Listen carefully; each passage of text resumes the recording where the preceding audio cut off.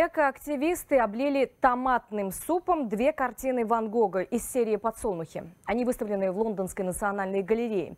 Там сообщили, что полотна не повредились.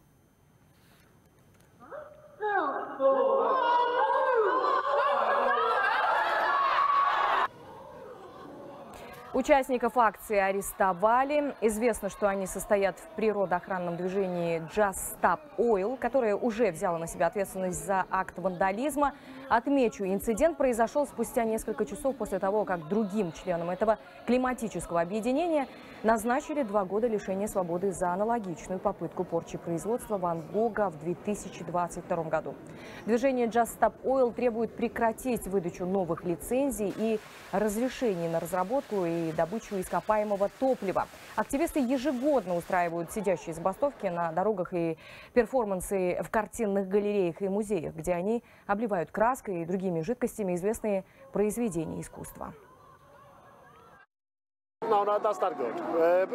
Какое отношение к этому имеет Ван Гог? Он жил пару столетий назад, так что его нельзя за это винить.